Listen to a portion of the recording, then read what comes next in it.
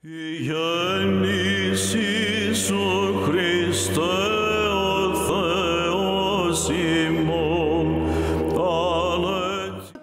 Sophia's going to be presenting again, and she's going to be talking about the Theotokos, the life and history, career of the Theotokos.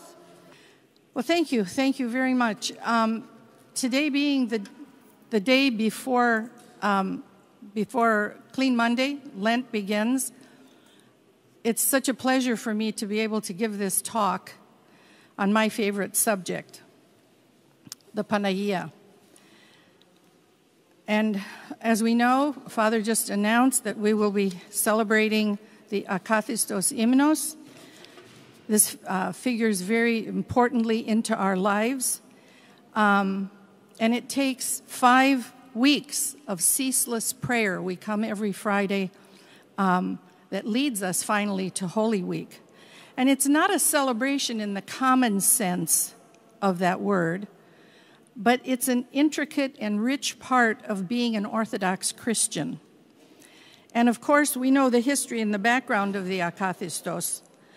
The year was 626 in Constantinople. The city is being besieged by the enemy, the Avars. The emperor and the holy fathers in the Church of the Theotokos prayed unceasingly to our Holy Mother to protect them from the enemy. They held up a banner, and I was looking at the banner at the back of the altar, and I was hoping that the curtain could stay open, but I think you all know which I'm talking about. It's a huge banner, and it has the Virgin Mary. Ours in particular has the Annunciation, which we know we honor and celebrate during Lent. So 626, if you can do the math in your head, which I can't, so I figured it out, that was 1,395 years ago. So we've been celebrating this. It's not in the Bible. We're reenacting it. And it was so long ago, reminding us that the Panagia, the Theotokos, protects us. It's a tradition. It's not in the Bible. And for some people, that shouldn't be part of what we do. But it's essential because it's our history. And that's mostly what I want to talk about today. There's a term that if we were in our classroom, I would have written it on the board, and I would have given you this definition. It's syncretism. And what that means is that it's the process of combining different beliefs while blending practices of various schools of thought, merging or assimilating severe, originally discrete traditions. And so what I'm about to talk about is going to syncretize what Hellenes did in their pagan past. I don't like the word pagan because it brings up connotations that I don't necessarily like. As an excuse me, as an art historian, I've always enjoyed looking at art, engaging with it, analyzing it, and writing about it and talking about it. I don't know where my water went. And we certainly have a body of art in the Orthodox Church.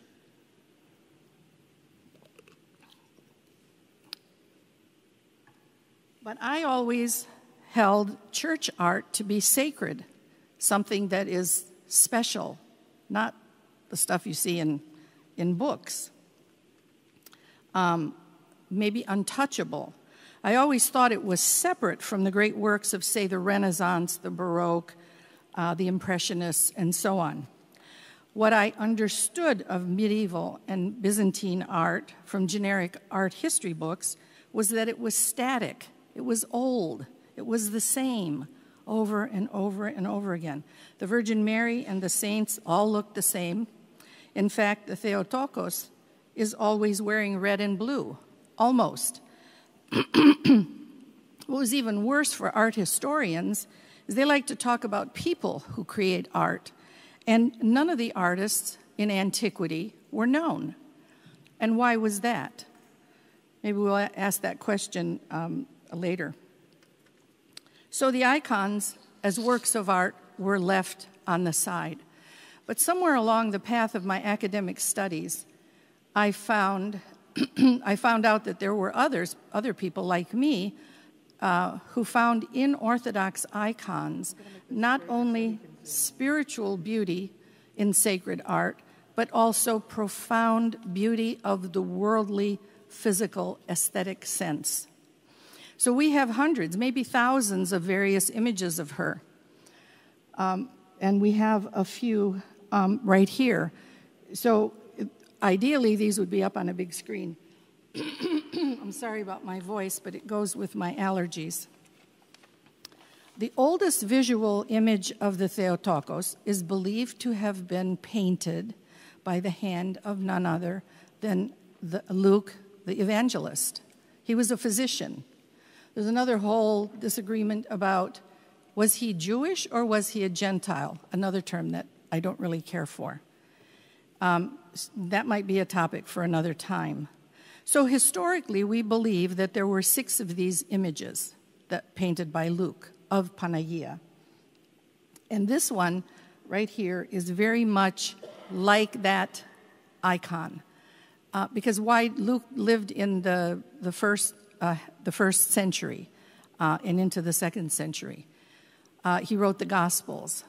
It's debated whether he actually knew Jesus Christ personally or in a kind of second-hand way. Which one do you want to zoom in on? Pardon? Which one do you want? This one. So this one resided in one of the great venerable Byzantine churches, monasteries, public buildings in Constantinople. Now, why do I mention it was in all of those buildings? Because she moved around. So I'm trying to establish that we humans, in our devotion to Panagia, have given her a life, and we've given her assignments, like a job description.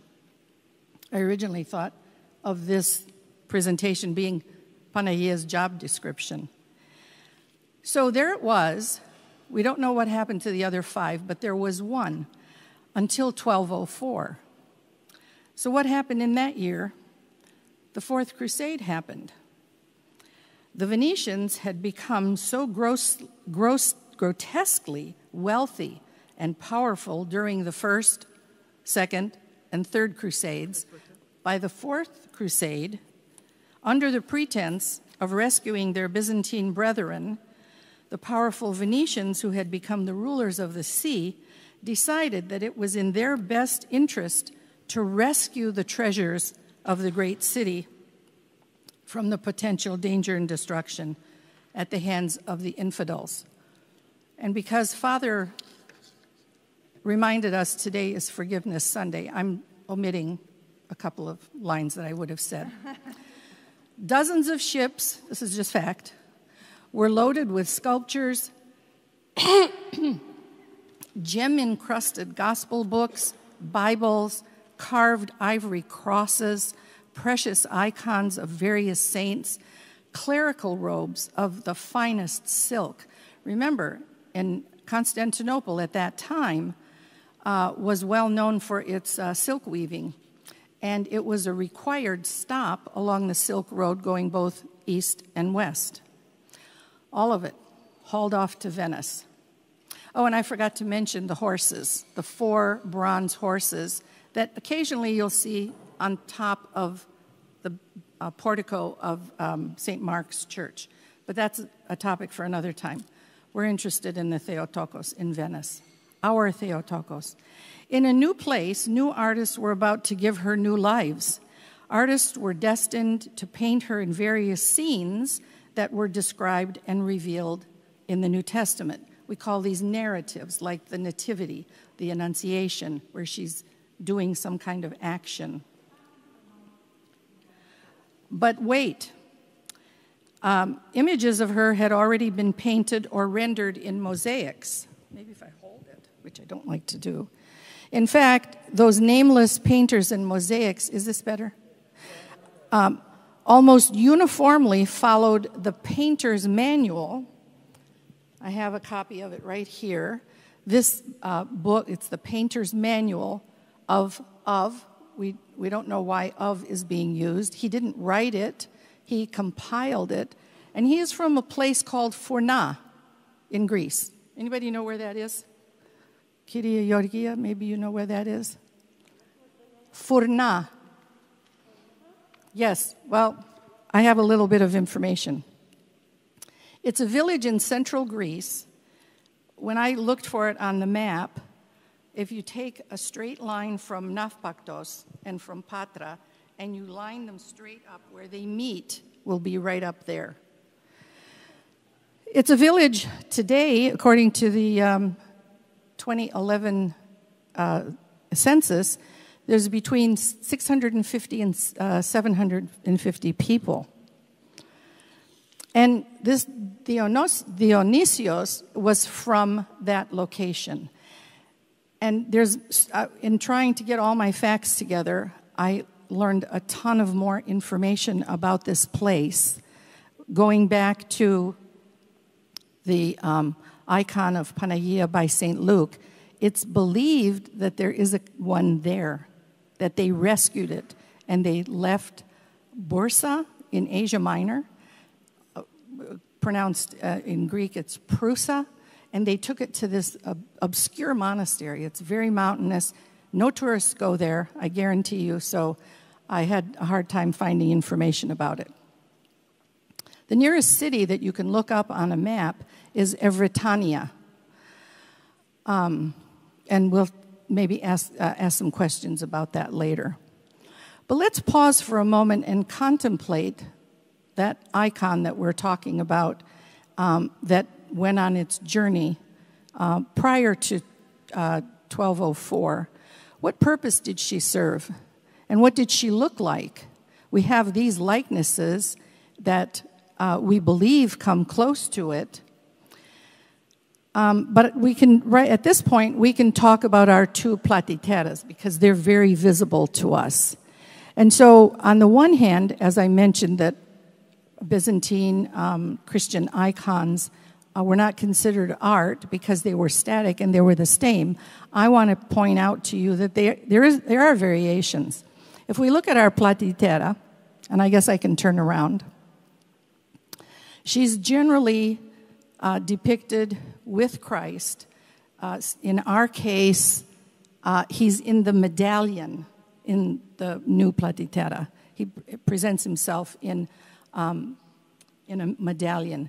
In some obscure Russian icons, he actually looks like we're looking at an embryo of him inside Panagia's body. That's another interesting one. So she always has her hands, or often has her hands, outstretched in the orans position. Now, if you'll notice, her palms are open. And I'm going to talk about that space between her thumb and the rest of her fingers. Our original platitera doesn't have her arms outstretched. So those iconographers were taking some individual liberties. We don't know who they were. In our case, we do know the artist, but back in the day, we didn't. And she's almost like floating. So if we think about icons as not being pictures, nor are they trying to be abstract and show figures floating arbitrarily. There's a purpose for it. There's a purpose for everything. But we can imagine these grand processions. That's why I wanted that banner to be out, because we do take the banner out, we take our epitafio out. We're used to doing processions because that's also part of our tradition. So the emperor was always involved in Constantinople, especially when we go back to Justinian. They established these processions, public displays of people to come in, because they were, all through the first 800 years of Christianity, were proselytizing. It didn't end with the apostles. And Justinian figures very importantly in this time period. I don't like dates myself, but I have to give you a few. So Justinian was in the 6th century. The church that he built, and the most famous, he also built a lot of other ones, is always in the news lately. And he wasn't only building in Constantinople and in the area that became Asia Minor and Byzantium. He was across the Adriatic Sea because the Christian church, the seat of power, was officially moved with Constantine, but never left Rome. And to try and talk about the 6 patriarchates is a little too complicated, so I'm going to just focus on what happens in Justinian's time. So we can go to Ravenna or Sicily, and we can also go to Venice, as I mentioned. Just a side note is about 5 years after Hagia Sophia was completed in 537, a terrible plague hit Constantinople and all the areas around. And it lasted until 549. It lasted 8 years. I wanted to mention that just because that's what we're doing right now, and we can see that they came out of it quite well. And this was the same bacteria, not a virus. This was a bacteria that was eventually going to cause the Great Plague to cross over into Italy about 300 years later. At that time, Father mentioned to me another miracle similar to the Panagia and the Akathistos that the bishops and the emperor and all the monks were chanting and singing. They were in their prayer. They created all of the words that we experience and repeat and relive in the Akathistos because they were walking, they were praying unceasingly for the enemy to go away. And Father Jim reminded me of another miracle that's attributed about in the 800s during iconoclasm when Constantinople was being invaded again by a different group of people, the Rus, the people who eventually became the Russians. And just simply what happened here was that they prayed. It was St. Photios, we know our St. Photios, who was the archbishop at the time, and the emperor took the maphorion. We see Panagia wearing this robe, and she also wore a belt inside, which we can't see her inner garment. She wore a belt, and I'll talk about that more in a minute. But the Russians were coming by sea, and Photios thought, what can we do? They're coming by sea. Let's take that robe and dip it into the water. And what happened was this great tremor of waves happened, and a huge storm arose, volumes of water, and the enemy fled. They were eventually going to come back, and they're going to say, you know, we love everything you're doing here in Constantinople. We want a part of it. We want you to send us people to teach us the beautiful religion that you have, the economy that you have, and so on and so forth. And by the 9th century, Russia would become completely Orthodox Christian. Let's talk about that icon back in Venice now. What happens to it? How many of you have been to Venice? Anybody been to Venice? Did you see the icon of St. Luke? No? That's because it's not always been on display, because those Venetians knew they didn't want to put that on display because something might happen to it. So most tourists who go to the cathedral don't even realize the life and career of that icon. But we're here. It's probably that original, the one you in your hand. So if you ever go to St. Mark's, you come in, have your coffee and your goodies, and come into St. Mark's, just like we are right here, and you walk into the church, you'll see a huge altar, and there is a replica of the icon, and there's statues and sculptures all over the place. But that original Panagia that was stolen in 1204 is going to be in the same position as our original Panagia. So there's a special little chapel, and you can go in there and you can venerate it. So I mentioned before that it took me a long time to give myself permission to examine icons as works of art, right? Well, prior to that, I had been studying ancient Greek art, vases, mosaics, paintings, and so on. So I seem to kind of hover around that 1,000-year period, 500 BC, before the Common Era, and 500 in the Common Era. So transitional time periods are the richest because we can see the past while the future is taking shape. So in 1992, I had the good fortune to meet Jennifer Niels, an archaeologist, very prominent archaeologist of Greek archaeology, who had been invited to the Tampa Museum of Art to discuss her new book, Goddess and Polis, meaning city. So one artifact in the existing collection shows a funeral marker, and I'm not sure that we have a picture of that, but it's simply sort of a pointed top and a rectangle, and the statue, the figure of a woman, and she's not described whether she was a Christian or a Greek pagan. But this was found in Thessaly, up in central, the same place that our little monastery is. And these works were donated permanently to the Tampa Museum of Art and another part of the collection by Mr. Gus Lemonopoulos, who I just found out passed away in 2005, I believe it was. So Dr. Neal's research concerned the Pan-Athenaic Festival, which was held every 4 years in Athens. And this is what intrigued me.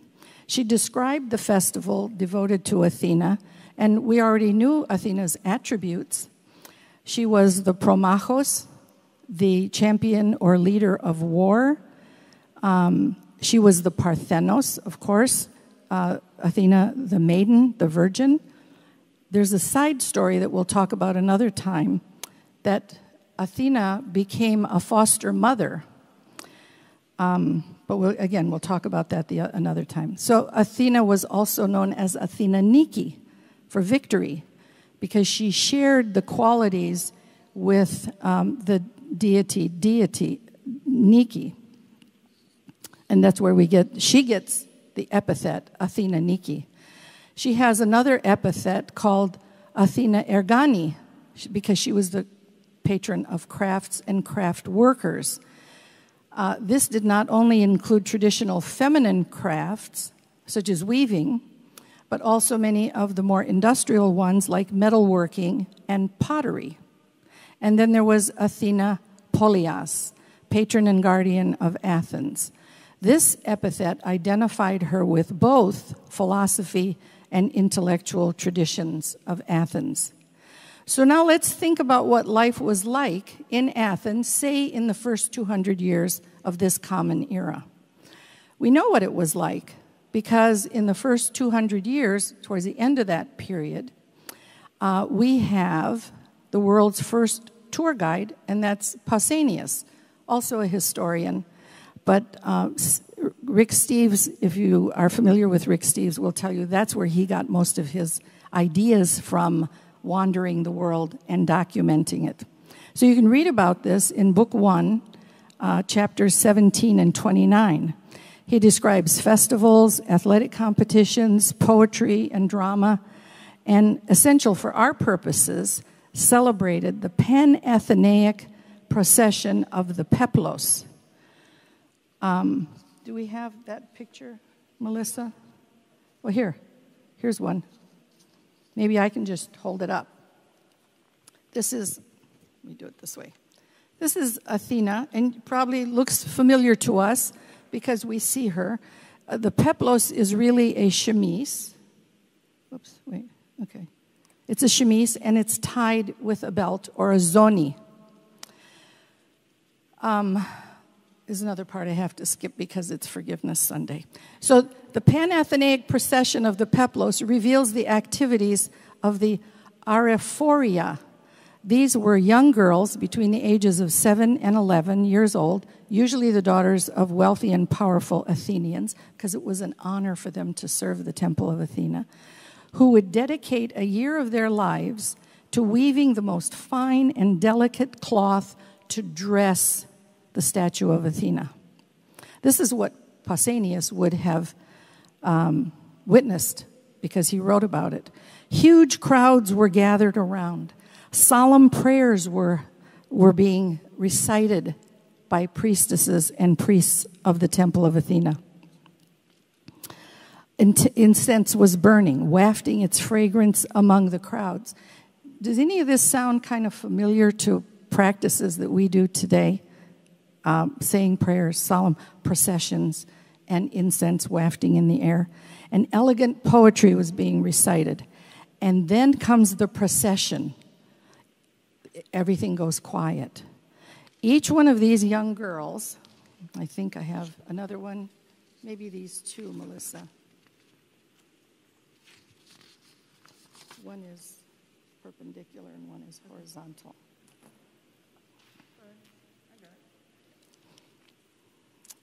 So a dozen of these young girls were marching proudly, carrying their bundles of delicately woven textiles, and we'll get that picture up in a minute. So Athena's garment that we see her wearing is the peplos. It's a kind of a chemise gathered with a zoni or a belt. So I had been studying these sculptures and reading plays and myths about Athena, how she helped Hercules. That was another one of her attributes. She helped warriors. And so I think I'm going to try and make a case for when Constantinople was under siege in 626, there were warriors who were out there defending the walls, and this is where Panagia was, doing exactly the same kind of work that the goddess Athena did. So I think I hope you can see here, these are just drawings and sketches of, I'm sorry?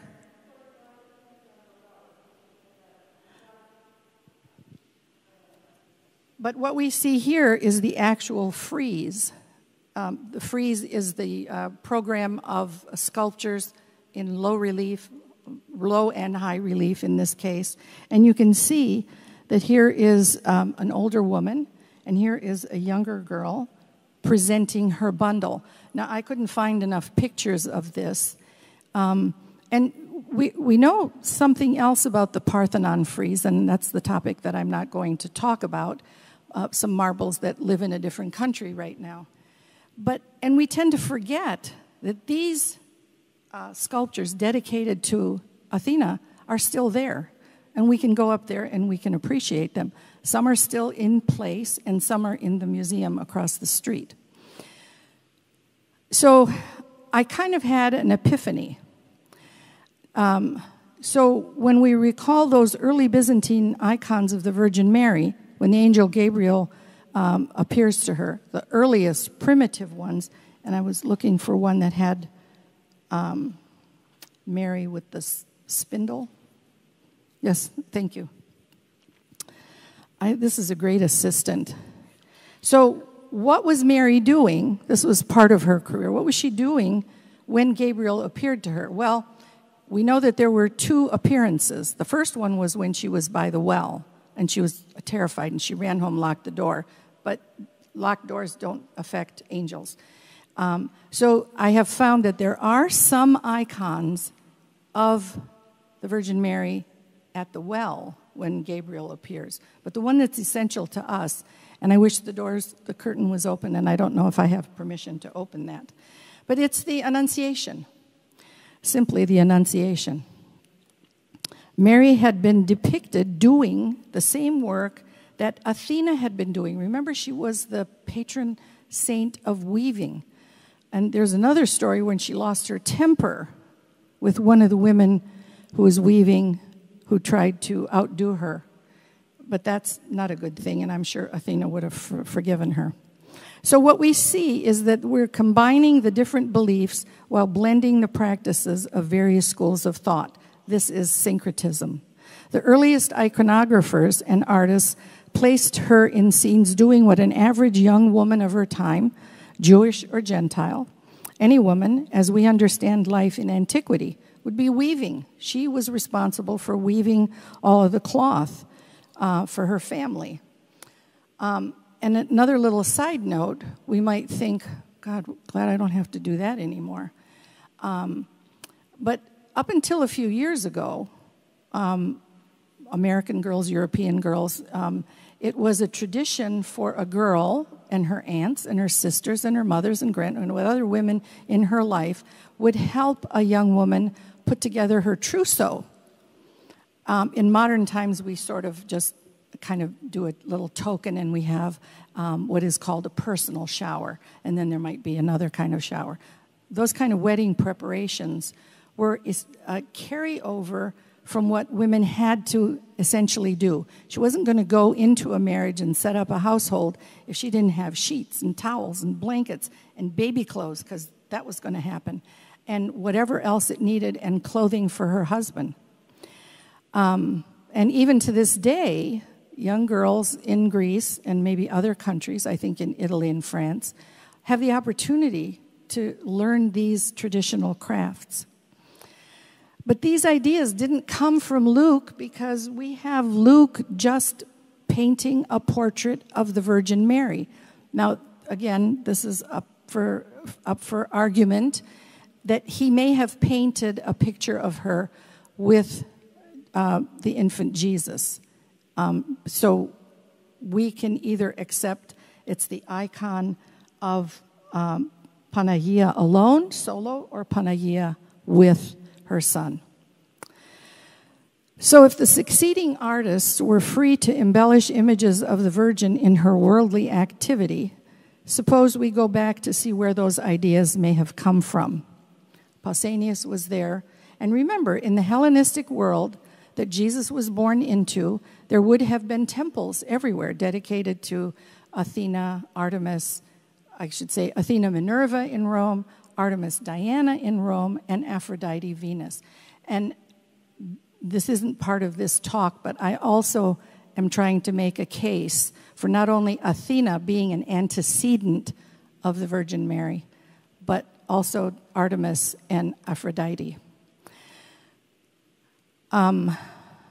So it's not too big of a stretch to conclude that the ritual of the peplos, information about the Virgin Mary, came from those ancient images, the peplos. Christians didn't care anything about a peplos. They were probably wearing the same kind of robes, but that did not occur to them until in this overlap period when Christianity was in Athens and all over Asia Minor and all over the edges of the Mediterranean. People still would have been carrying on the Panathenaic peplos procession. Pausanias, I said, lived at the end of the 2nd century, and this is what he was telling us. So the Christians who were there, the people who were being converted to Christianity, because remember, Paul went there, he went to Corinth, he went to several other, Philippi, several places in Greece, Thessaloniki. The biggest part of the New Testament, 13 books of the New Testament were written by Paul on his missionary journeys. So it's almost too simple to recall, to think about the Parthenon just standing there in the 2nd century, devoted to the Virgin Goddess, who was the patron of the city, who was the patron of the arts, who defended warriors, who advocated for justice. And here were the Christians with their newly developing understanding of Panagia, of Theotokos. They hadn't even given her that name yet. That was to come later on. So we have something that I wanted to, I'm going to jump ahead a little bit here. In, I think it was the late 1980s, when I was visiting my sister-in-law in the Patisian neighborhood of Athens, and she said, let's go to church. And I went to the church just 2 blocks away from her house, and it was called Panagia Zoni, which I had never heard of before, but there's a lot that I haven't heard of before. And so what I saw was, maybe we'll look at some of these. I'm sorry, Melissa. Wanted to give you this one. Something like this. So you remember when I mentioned the Panagia Orans, with her hands wide open, palms up. Here is the icon of that event. Now, whether that occurred as a result of Photios in the late 800s, the Patriarch of Rome and of Constantinople, and the emperor dipping that cloth that was the robe of the Virgin Mary into the water, there might be some kind of connection. But in this church, in addition, the zoni was a long strip of a fabric, a sash, maybe a different color. We can imagine all kinds of things that what also came along with that robe. But at some points, it was cut into little pieces so that it could go out to Alexandria and Africa and Egypt and all the other places, maybe even to Jerusalem. So it had been cut up in little pieces. And there was a little box on a little table at the side of the altar that in this little church in Patision in Athens contained a piece of that zoni. And to me, that's a direct connection and relationship to the weavers, the women, the work of Panagia, and also a compliment to the iconographers who decided to paint this image. And that's why I can see, I'm imagining it, I'm hoping that you can imagine, that this platitera could easily have that zoni draped from one hand to the other. So in the process, I have studied all of these images, and I have also cut out a lot of my text because it wasn't going to be a bad talk, but I hope I've made my point that the attributes of the goddess Athena, aided by this process of syncretism, became the attributes that over the centuries, not all at once, took about 800 years, we could say, before some of these Athena attributes were applied to the Virgin Mary. And I think we are the fortunate inheritors of that tradition. I want to, so there are people Zooming and there are people live streaming. So the Zooming people, I'm trying to go back and forth, but if you have questions, last time it was very, very echoey, so I'm going to try and do it in a way that's less echoey. So we'll see if it works. But anyway, so questions from in the room, questions from online, and I'll try to manage the questions from online. So if you guys I have to give a real big applaud, thanks to Andy, who's just done such a wonderful job. I go home and listen to and watch. He's doing a fantastic job. Ideally, those of you who have come to seminar, you know that we're in our classroom. We can do it a completely different way. Melissa has been a genius with coming up with all of these different ideas.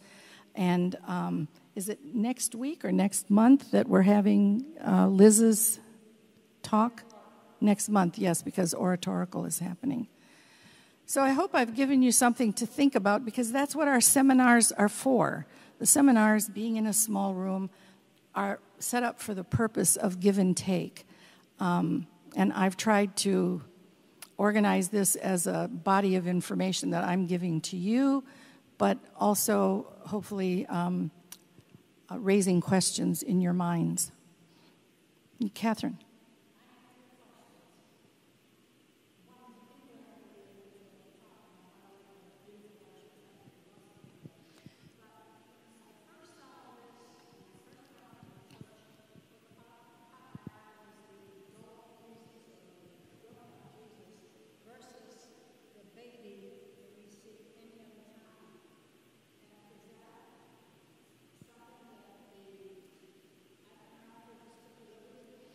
Well, that's a good point. The iconographers had liberties. Even though this book is huge, I would love to, in class I would pass it around.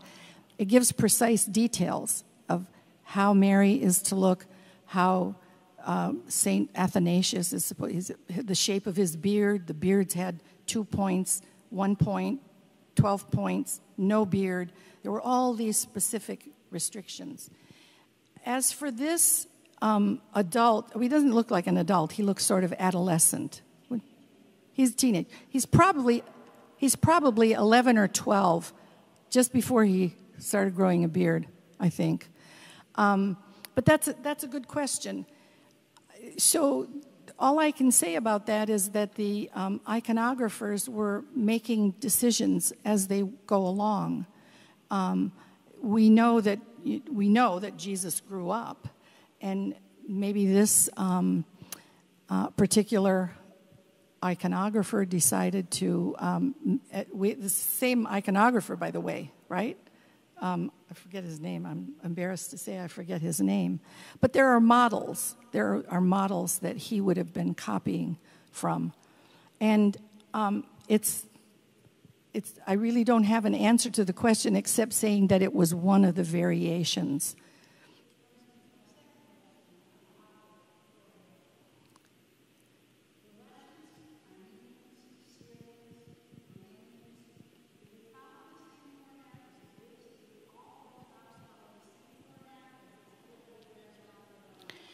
Well, that's an excellent question. The Armenians officially kind of stalled right there at iconoclasm because they did not believe that images should be allowed because they understood them to be graven images. Now, we don't have graven. To me is something that's sculpted, multidimensional. But remember when I said it was in the late 860s or 870s when Photios was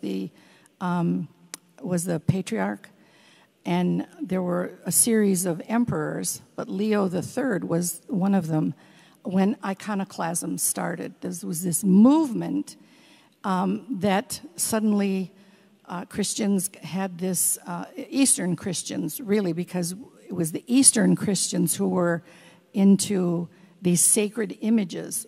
Back over here in Rome, they started drawing fancy narratives and going with the flow and making actually pretty pictures that the art historians like to look at.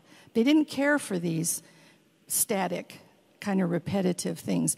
But the Russians who invaded, and Photios dipped the robe of the Virgin in and stirred the waters, and all the ships crashed, and the Russians left. Well, they came back. This is very well known. There was an emperor, Vladimir, and he had been coming and going. Remember, Constantinople was on that Silk Road. And they had been coming and going, and they saw this city. It was so splendid. They had never seen anything like it. And there were, I don't know much about the pre-Christian religion, but Cyril and Methodius were sent from Constantinople, to proselytize, to teach, they took some monks, and they taught them the Greek language, which eventually became, it was actually the Greek language syncretized with Slavonic, which was kind of a very primitive language, hadn't had a body of literature, no histories were written in that language.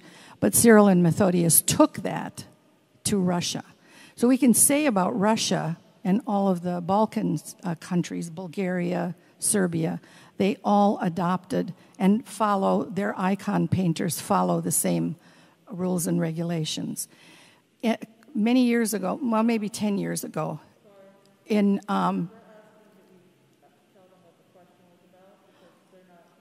Oh, I'm sorry.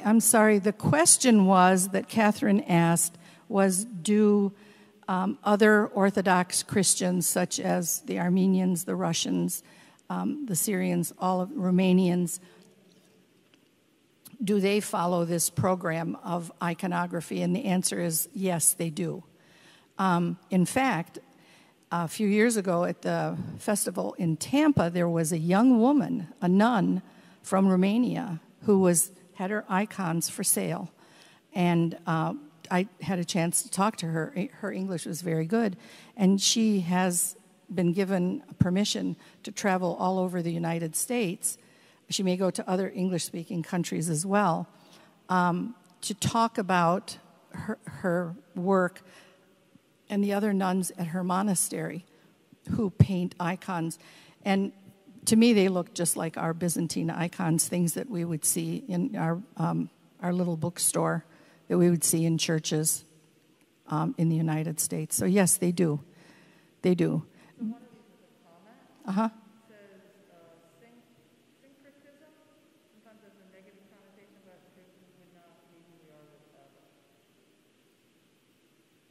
That's right. That's right. So, this is kind of sketchy, and I was not too sure how it was going to go, but I became more and more convinced that I could show the relationship, the attributes of Goddess Athena right there in the year 200 when Hadrian was in Athens. The old ways, the pagan religions hadn't died. In fact, for about 300 years, Christians were going in and taking over abandoned temples, splashing them with holy water, and holding services in them. It's easier said than done because we look at a rectangular building when we see a temple, but those ancient temples were not intended for congregation. They may have the Parthenon may have only held about 50 to 100 people. There was a big empty room called a cella, and at the end of the cella was another little room where the money was kept, because the ancient temples, people always donated money to them. So they were like little treasuries. It's fun to go to Delphi because the Temple of Apollo was like the Bank of America. It had so much money down in a vault underneath.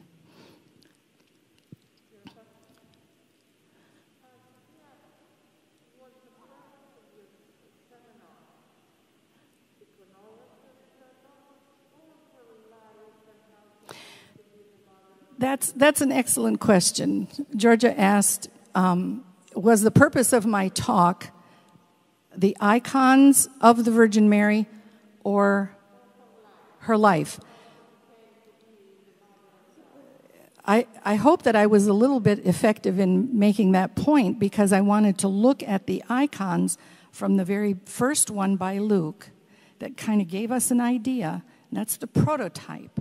And after that, we started adding, I say we, the tradition of iconographers, adding on, her robe, taking that connection from Athena, the goddess, with her zoni, and this sacred object, physical thing, and bringing in the tradition of the young girls who were weaving this. Took a year of their lives, like sort of an apprentice. But it was an honor that they took with them for the rest of their lives. And we can go over into Rome, because a tradition there started with another deity, with another goddess, Hestia, in Greece, who was a virgin, and very closely allied with Athena. And they established the cult of the Vestal Virgins. Now, that was a little more dramatic, because these were 8-year-old girls who were, again, from wealthy families, who would dedicate their lives at the temple of Vesta. And that meant that they would tend clean it up and greet visitors, give them refreshments, and so on. And they were obliged to stay in this service for 30 years. And at the end of 30 years, they were able to be free.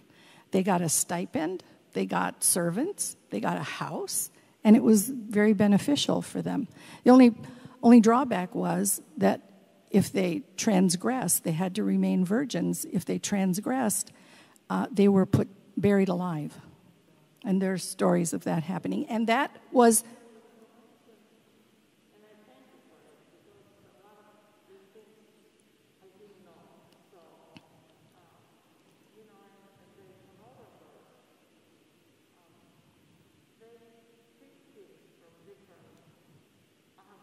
They used their imaginations. Yeah, they did. Now, there are limits. This is something I would have to research a little bit more, but there are limits, just like we can't invent a new prayer or, change anything in the liturgy. But there's a body of hierarchs who would oversee anybody who, for example, you couldn't like take Saint Catherine. Okay, she died a horrible, terrible death. Somebody could put in her painting like a Roman soldier or somebody in the background or an image of the devil. See, those things don't happen. There are incidents where they did happen by some more recent painters who were monks who were confined in their cells at their monasteries, and their minds would go when they start reading about, all the suffering and the pain and torture, and maybe a little bit of this kind of activity that was going on in Spain in the 1500s with the Inquisition and the horrible tortures that Christians who made a mistake were punished with, and that's another whole topic I want to talk about someday, the physical harm and punishment that Christian leaders perpetrated on believers. Is there any more questions? Are there? Okay, let me take Nick's question.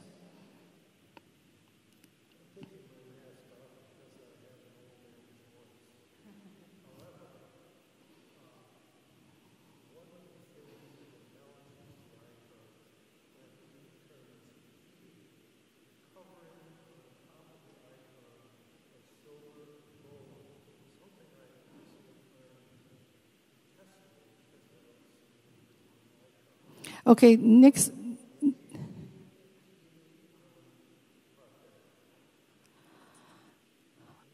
Nick's question is about the kili, or the tin. Sometimes there's silver coverings over an icon that covers all but the saint's face or a hand or a particular part of the body. I haven't done much research on that. I have seen many, many, many of these. In fact, I was disappointed years ago when I went to Tinos because I wanted to see that original icon. I wanted at least a picture of it, but she's all totally covered. And that's an excellent question, but I really don't know too much about it. No, I don't think that's exactly it. Okay, yes, it is. Yeah, okay, it is. But it's kind of printed kind of yellow instead of silvery. But that's a good question, Nick. And how about you and I get together and research that? Well,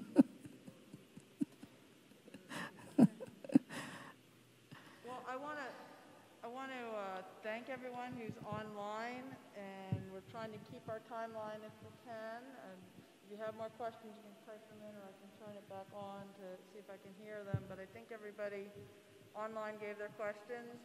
For those of you that are live streaming, thank you. We can't communicate with you, but we know you're there, so we appreciate that. And everybody here, thank you so much. And I'm sorry. And like I said, the 28th will be the Oratorical Festival. We hope everyone will be here for that as well. So there'll be a number of shorter speakers, but no less thought out, right? They do a great job. So, and then next month, Liz will be doing her seminar, God willing. She'll be able to come.